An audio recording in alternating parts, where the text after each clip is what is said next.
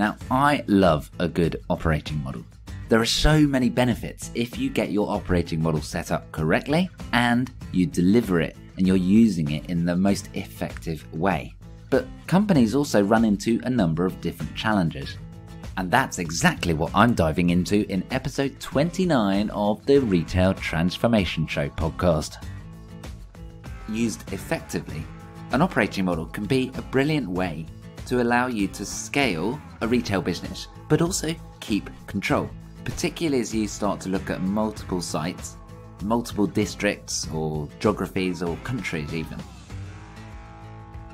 There's a whole host of problems if you're not using your operating model. It's kind of the opposite of all of those benefits we looked at. It's going to be hard to manage costs, it's going to be difficult to stay on track, and you're actually going to be easily blown off course, easily distracted, because you're not sure what you are meant to do and what you are not meant to do.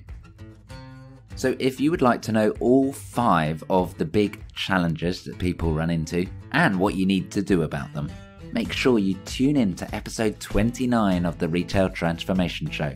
You can find it in the normal podcast places or at ob&co.uk/29.